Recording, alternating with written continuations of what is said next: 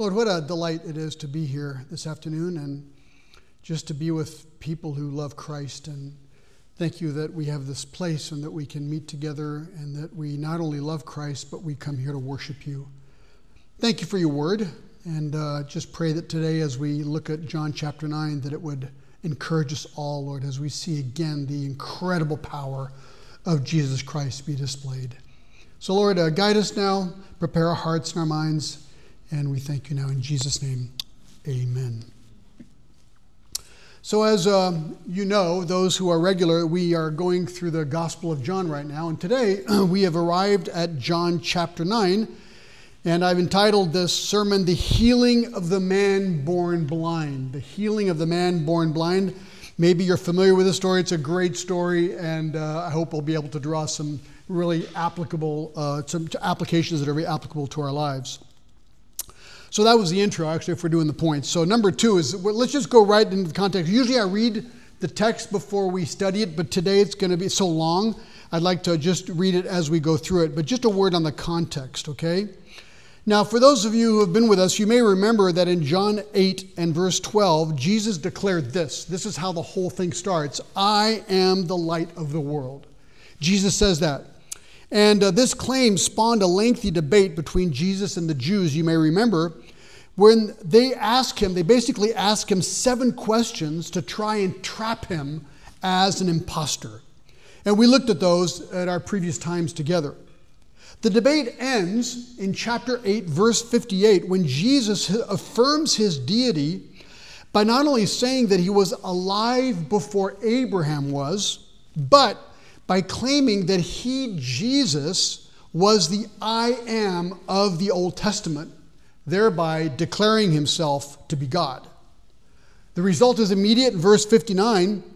Therefore they picked up stones to throw at him, but Jesus himself hid himself and went out of the temple. So the result is immediate. They want to stone him. They want to kill him. And we've known from day one that that is what they wanted to do. But he was able to escape. So this brings us now to chapter 9, verse 1 of this amazing story of the healing of the man born blind. And the story begins with Jesus and the disciples coming out of the temple, and they see this blind man begging. So in chapter 9, verse 1, it says, and as he passed by, he saw a man blind from birth. So that's pretty intriguing. Now, the disciples were used to this scene. But seeing this man that was blind, this brings up a question. And that's point 3 here. It's the question. What is the question that this brings out? Well, in verse 1, or as 2 you could say, and his disciples asked him, saying, Rabbi, who sinned, this man or his parents, that he should be born blind? Now, the fact that this man was born blind or blind from birth is an important detail because it means that he had no hope. Imagine being born blind in that age. In those days, there were no state-run social services for those persons. The only thing a person like that could do, really, to sustain themselves was to beg or depend, of course, on their family. Now, having said that, the Old Testament does have a type of social system. Actually, Proverbs 19:17 says, he who is gracious to the poor man lends to the Lord, and he will repay him for his good deed. So begging was in a way respected because it was really the only way poor people and the lame could be helped. Note also that this blind beggar has found a strategic place to beg at the entrance and exit of the temple. You can imagine the traffic. I mean, if you've been to Jerusalem, you can see where those big temple steps are. I mean, thousands of people would go up and down. And so there he is, strategically located to see the maximum amount of people that would be able to help him financially. Which also implies that he was probably well known in town. He was born blind, probably been there many, many years, like the man in Acts chapter 3, well-known blind beggar. Then it says, and his disciples asked him in verse 2, Rabbi, who sinned, this man or his parents, that he should be born blind? That's an interesting question, right? In those days, when someone was born lame, or in this case blind, 2 reasons were often put forward as to why God would have allowed them to be born this way. The first potential reason The person was lame because he must have sinned in his mother's womb. This is what the Jews said. The Jews believed that the soul existed before it became a person at birth, and that soul could sin prior to birth. Ezekiel 18:4 says, "Behold, all souls are mine. The soul of the Father as well as the soul of the Son is mine. The soul who sins will die." So they believed that souls could sin specifically prior to birth. Now, we would say that, all children are conceived in sin. We'll come back to that in a minute. But they said there's a specific sin that you could have done prior to birth that could cause the problem.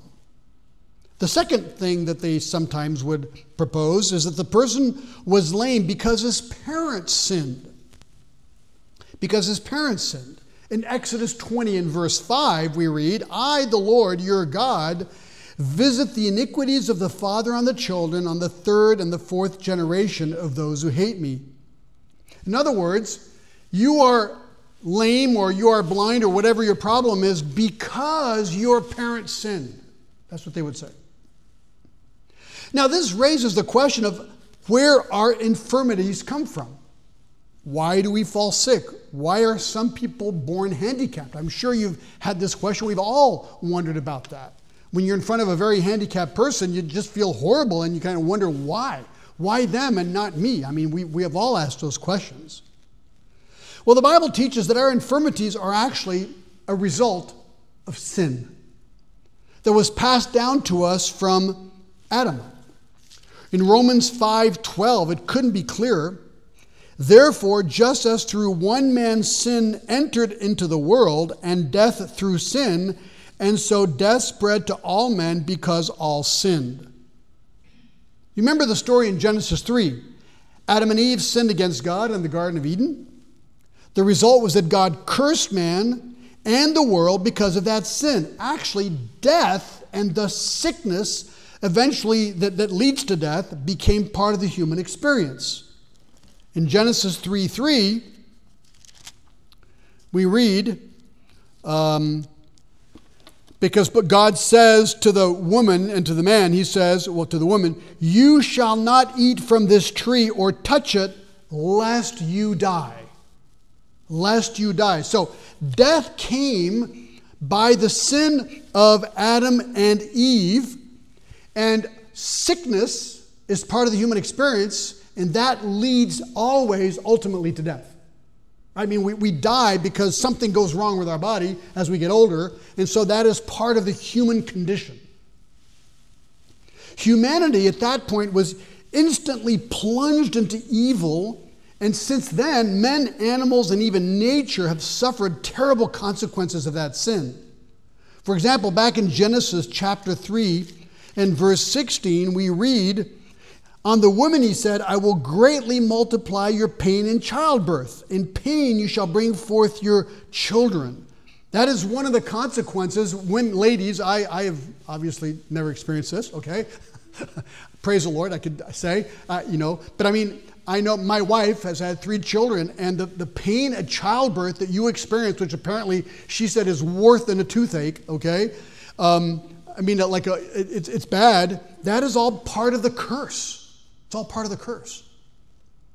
Now, man doesn't get a free ride here. In chapter 3, verse 17 of Genesis, to Adam he said, "Because you have listened to the voice of your wife and have eaten from the tree about which I commanded you, saying, you shall not eat from it. Cursed is the ground because of you.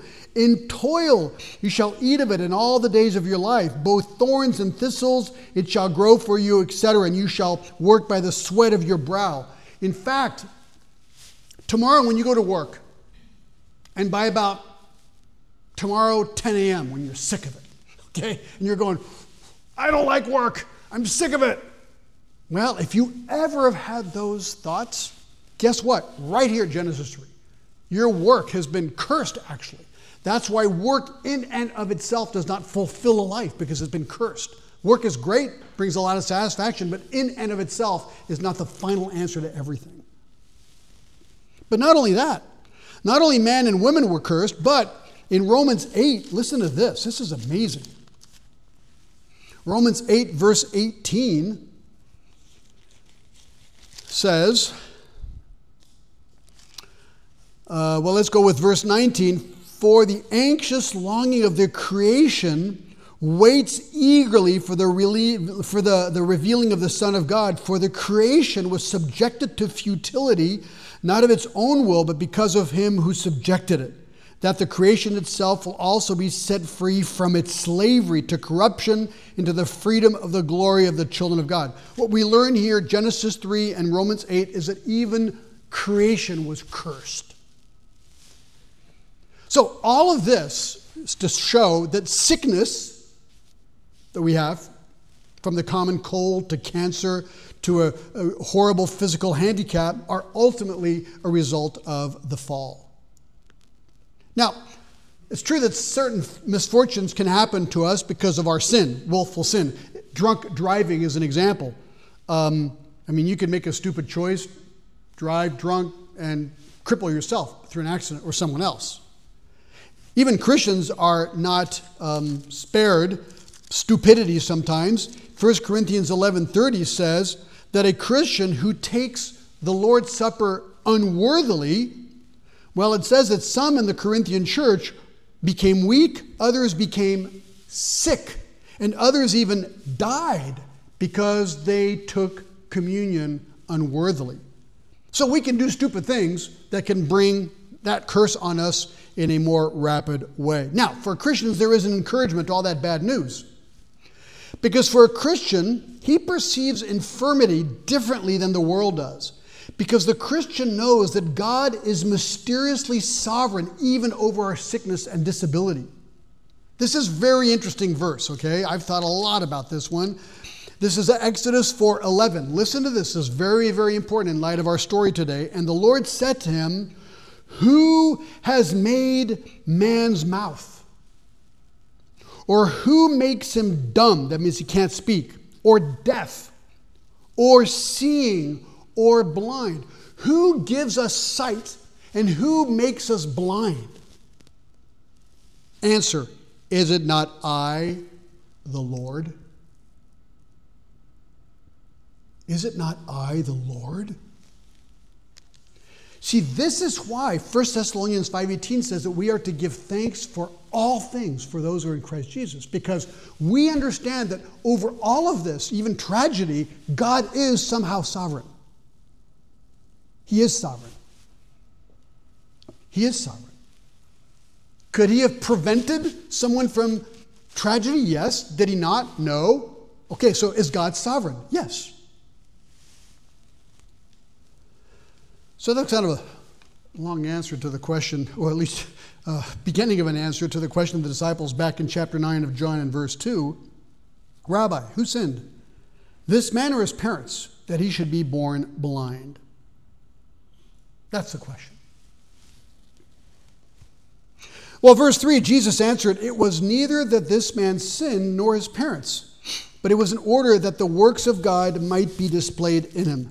Sorry, I'm applying the sermon. I've got a little cold, okay, because of the fall. The biblical fall and the fall weather, okay, so it all kind of works very well, but now I'm got Kleenex in my pocket, so that helps. So how does Jesus answer the question? Well, he doesn't actually really answer it. Verse 3, Jesus answered, "It was neither this man's sin nor his parents, but it was in order that the works of God might be displayed in him." So he's saying in his case, it's not that his soul sinned. It's not his fault that he was born blind. And it was not also because of his parents. No. But it was in order that the works of God might be displayed in him. Jesus answers by saying that this man's illness is allowed for God to manifest his glory. Now you're going, wait a minute, how does that work? How can you glorify God if you're blind? I mean, if you have a tragic, infirmity of that kind, I mean, how do you glorify God? It's easier to glorify God if I can see, it seems. Well, there's two ways. There's two ways you could glorify God. Let's take this blind man as an example. For example, when a person is miraculously healed, this gives glory to God. If a man who is blind is healed by God, you go, wow, God is great. You glorify God. But what happens when a person is not physically healed by God? Though people pray to be healed all the time, right? But God does not heal everybody. Well, you glorify God in that case by blessing the Lord in that infirmity, and this too gives glory to God. And you remember the story, don't you, in 2 Corinthians 12, verse 7, because Paul says, because of the surpassing greatness of the revelations, for this reason, to keep me from exalting myself, there was given to me a thorn in the flesh. A lot of ideas of what that could be, but Paul says I had a problem. Thorn in the flesh. A messenger of Satan to buffet me. So this is linked to Satan to keep me from exalting myself. Concerning this, I entreated the Lord 3 times. I prayed to God 3 times that he might depart me. Lord, please heal me. Take this problem away. And he said to me, no. I love it. No. He doesn't say no. I added no. But he says, my grace is sufficient for you. For power is perfected in weakness. Most gladly, therefore, I will rather boast about my weakness, that the power of Christ may dwell in me. Therefore, I am well content with my weakness, with insults, with distresses, with persecutions, etc. Because when I am weak, then I am strong. And the best example of this is Job, probably. In chapter 1, verse 20, after all of those horrible things that happened to him, Job arose, tore his robe, shaved his head, he fell to the ground and worshiped. And he said, naked I came from my mother's womb, naked I shall return there. The Lord gave and the Lord has taken away. Blessed be the name of the Lord. Wow. So that's how you glorify God. You glorify God if you're healed, and you glorify God by praising the Lord in the infirmity, knowing that God is sovereign over that infirmity. Well, now, we can pick up the story with that background. Look at verse 4. In verse 4, Jesus says, we must work the works of him who sent me as long as it is day. Night is coming when no man can do work. Here Jesus says to his disciples, stop speculating about the nature of this man's sin who could have caused the illness. Instead, let's take action, come up with solutions, because I won't be with you for much longer. In verse 5, while I was in the world, I am the light of the world. He says, I'm still here, guys. I am the light of the world. Let's act accordingly. So let's apply this to the blind man. And that leads to point 4, the miracle. The miracle. Verse 6. So when he had said this, Jesus does something very strange. It's the only time he ever does this in the Bible. He spits on the ground, makes clay of the spittle, applies the clay to the blind eyes of this man, says to him, go wash in the pool of Siloam, which is translated sent. And so he went away and washed, and he came back seeing. I've often wondered at what instant did the miracle actually take place. Probably at the moment he took that water from the pool of Siloam and washed his eyes. Out of the 53 miracles Jesus performed in the New Testament, this is the only one where he applies mud to the blind man's eye. Why? I'm sure you've wondered about that. Why did he do that? Why on this case did he apply mud? He made mud with a spittle and then put it on the blind man's eyes. Why did he do that? Well, we could say that it wasn't a medical ointment. It wasn't like medicine. That we can rule out. It's probably to test the Jews about doing miracles on the Sabbath. Because they considered making mud, and we'll see this in a minute, making mud and healing the man on the Sabbath a sin. Really? They really wondered if that was a sin? Yes. Look at verse 14. Now it was the Sabbath on the day when Jesus made the clay and opened the eyes. In verse 16, therefore some of the Pharisees were saying, this man is not from God because he does not keep the Sabbath.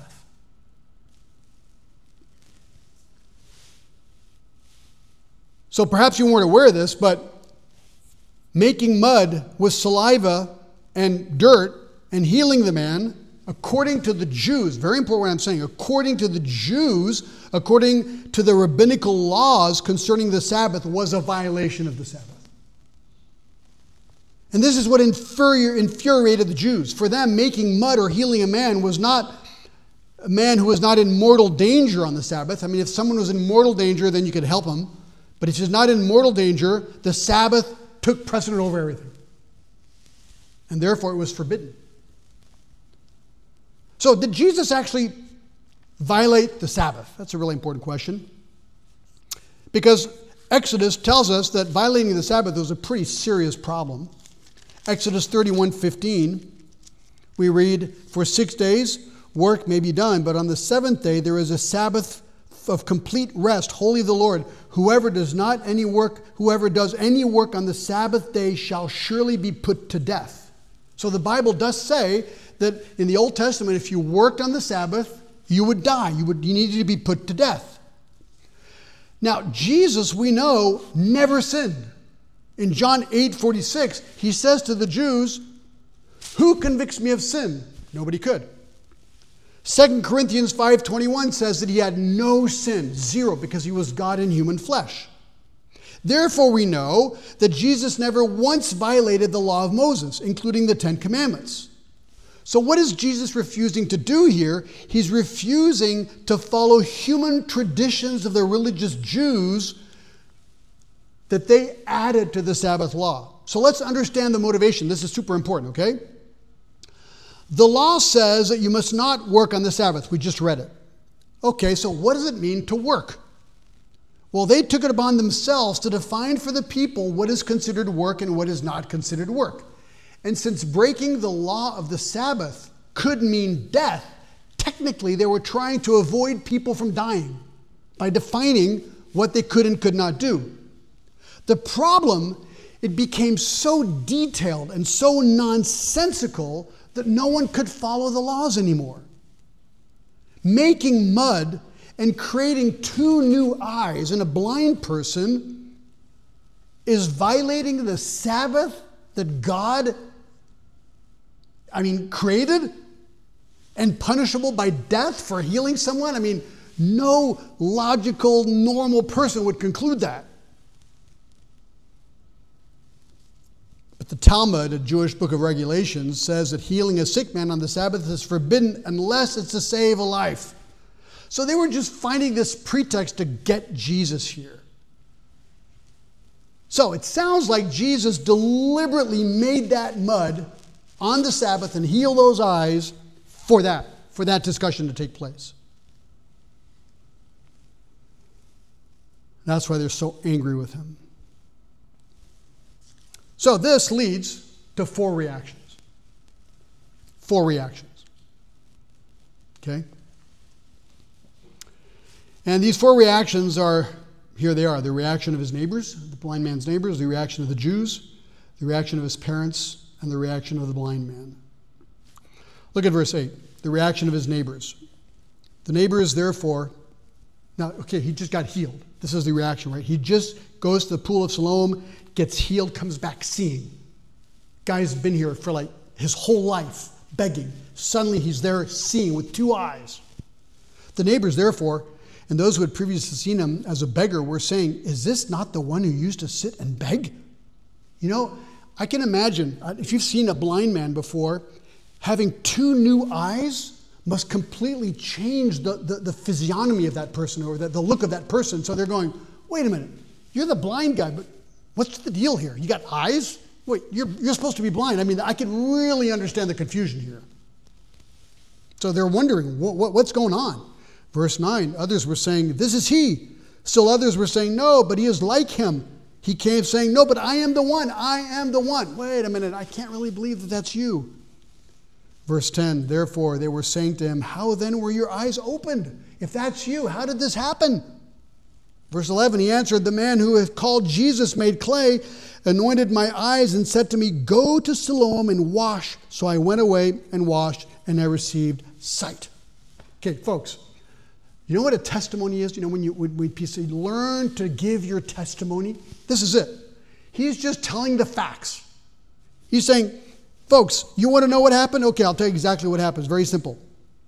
The man who was called Jesus, he'd never seen Jesus yet, made clay, he anointed my eyes and said to me, go to Siloam, wash. So I went away and washed, and I received the sight. That's a testimony.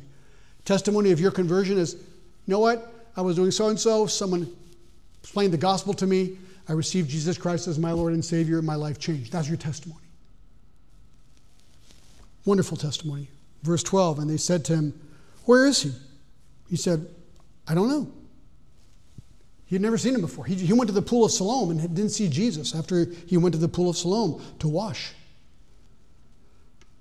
So the situation is so extraordinary, inexplicable, that these people think, okay, we better go ask the Jewish leaders what's going on here. So, number 2, the reaction of the Jews. Verse 13. So they brought to the Pharisees him who was formerly blind. So they take this guy, take him to the Jews, to the Pharisees.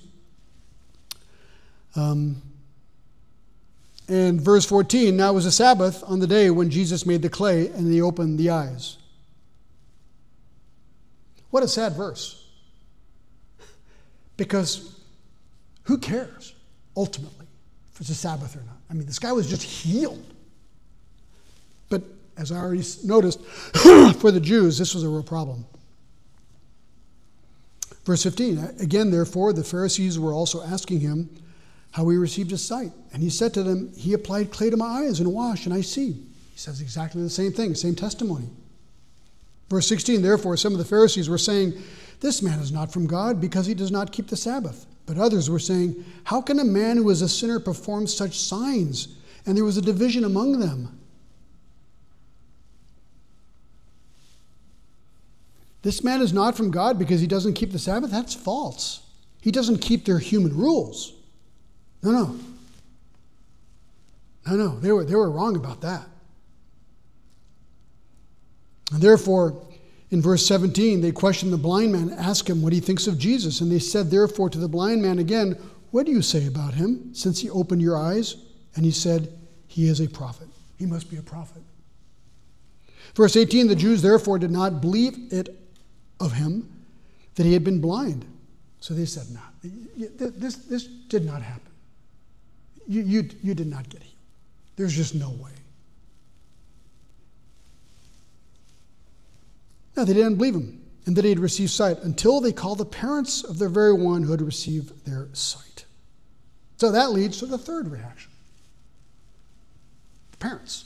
Okay, since we can't seem to get a clear answer from him, well, it's a clear answer, but we don't believe it, or from the Jews, or the Jews are confused, so let's call in the parents here. So, back in verse 18b, called the parents, the very one who had received his sight, and questioned them, saying, so now they're questioning the parents, verse 19, is this your son, who you say was born blind? Then how does he see now? You're the parents. You're saying he was blind. What happened?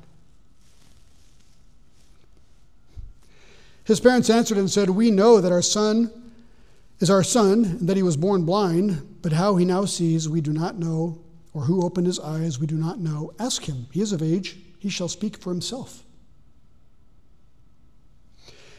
Now, verse 22 is really important. Look, his parents said this because they were afraid of the Jews. For the Jews had already agreed that if anyone should confess him to be the Christ, he should be put out of the synagogue. So what we learn is the parents were very prudent in the way they answered. They just, again, gave the facts. We know this is our son. We know he's now well. We don't know how it happened. Because they knew that if they believed that Jesus was the Christ and the Jews found out about him, they would be put out of the synagogue. Now that was a huge problem. Because it's not like today, in Geneva, if you were put out of a church or a synagogue, well, there's a lot of other churches you could go to. In those days, if you're in a small village, there's one synagogue. Everyone knows everyone. These are small villages. If you're outcast of the synagogue, you are toast. You are done. Business, relationships, you're the outcast. Your whole world could just revolve in just one day. That exclusion could be catastrophic for your business, for your friendships, for your family, for everybody. So that was a very scary thing to potentially have happen to you.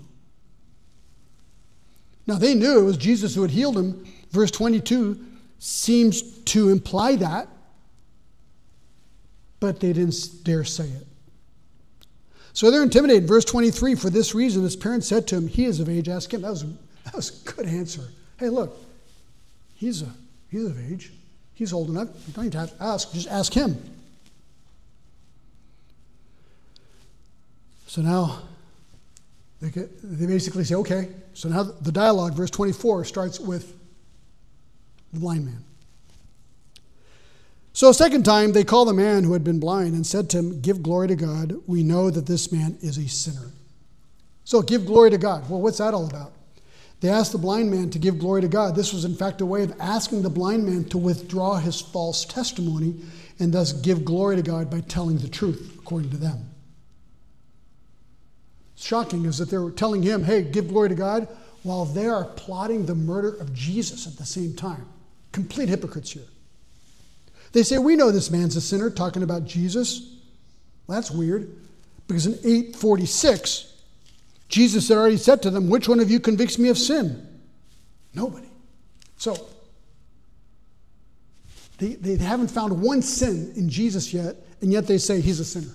Interesting, isn't it? So verse 25, he therefore answered, whether he's a sinner, I do not know. One thing I do know, that I was blind and now I see. That's what we all love this guy. Super clear. I don't know anything about this guy Jesus. All I can tell you is what happened. He opened my eyes. He opened my eyes. Verse 26, they said, therefore, what did he do to you? How did he open your eyes?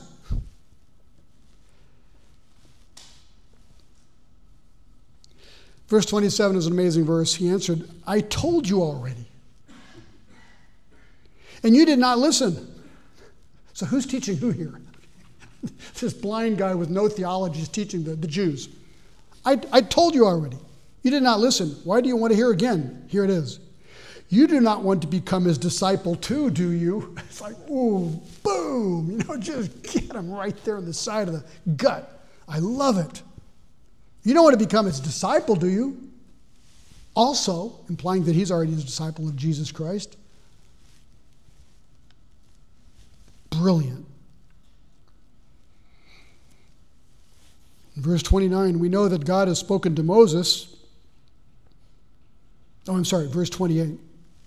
And they reviled him and said, you are his disciple, but we are disciples of Moses. See, the idea that the blind beggar would dare suggest that they were now eager to follow Jesus was more than their pride could take.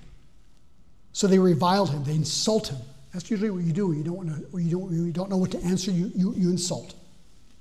So they say to the blind man, you're his disciple, but we are disciples of Moses.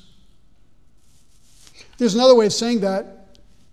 We are the people of the book who follow the ways of the Old Testament. In other words, we don't know this Jesus. You follow him, but we don't, because we follow Moses. You follow a false prophet.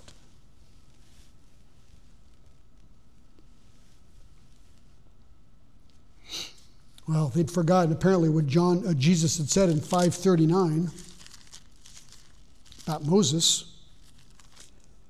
In 5:39, you remember this? You search the scriptures because you think that in them you have eternal life. It is these that bear witness of me. Jesus says the Old Testament talks about me. You are unwilling to come to me that you might have life. Then he says in verse 45, do not think that I will accuse you of my Father. The one who accuses you is Moses, in whom you have set your hope. For if you had believed in Moses, you would have believed me, for he wrote of me. It's like, wow. He says, Moses will accuse you one day. So verse 30, the man answered and said to them, well, here is an amazing thing, that you do not know where he is from, and yet he opened my eyes.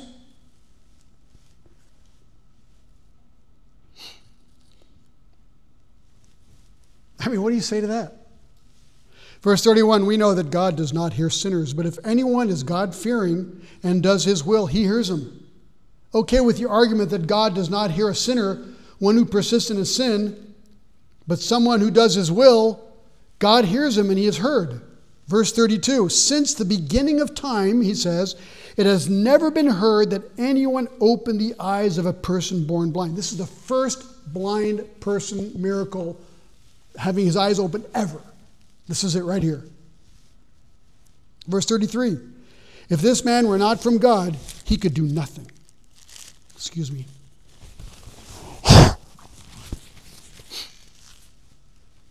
If this man were not from God, he could do nothing.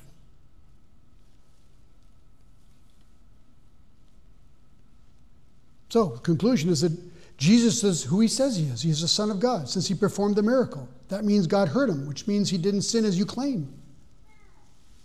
Verse 34, they answered and said to him, you were born entirely in your sins, and you are teaching us? And they put him out.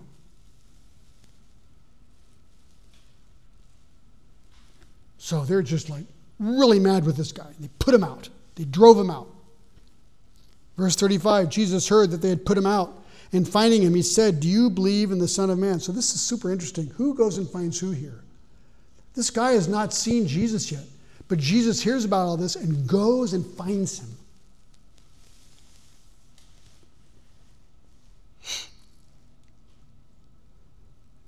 And he says to him in verse 35, do you believe in the Son of Man? He answered and said, and who is he, Lord, that I may believe in him? Jesus said to him, you have both seen him, and he is the one who is talking to you. And he said, Lord, I believe. And here it is, he worshiped him. He worshiped him.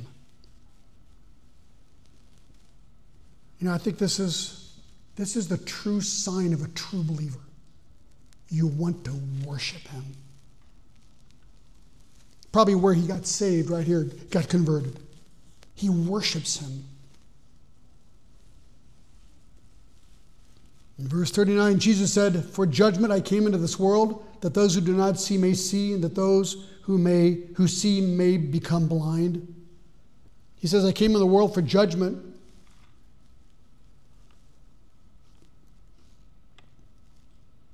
Well, its purpose is to offer life, but those who refuse it, judgment is inescapable. My primary purpose is actually to bring salvation. He uses his mind's blindness to underline a spiritual truth. I have come so that those who do not see, in other words, those who do not understand the truth, may see it, that those who see, those who think they see like the Jews, but in fact are blind, may become blind. Verse 40, those of the Pharisees who were with him heard these things and said to him, we are not blind too, are we?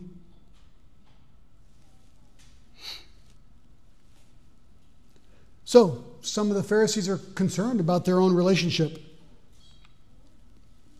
In verse 41, Jesus said to them, if you were blind, you would have no sin, but since you say we see, your sin remains. If you were blind, if you had admitted your error and repented as spiritual blind, then you would have no sin. You would have been forgiven. But the Pharisees and scribes were more like the person Solomon described in Proverbs 26:12. If you see a man, he thinks himself wise, he has more hope.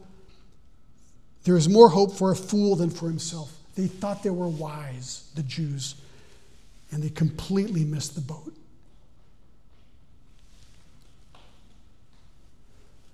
So that's the story. How do we end?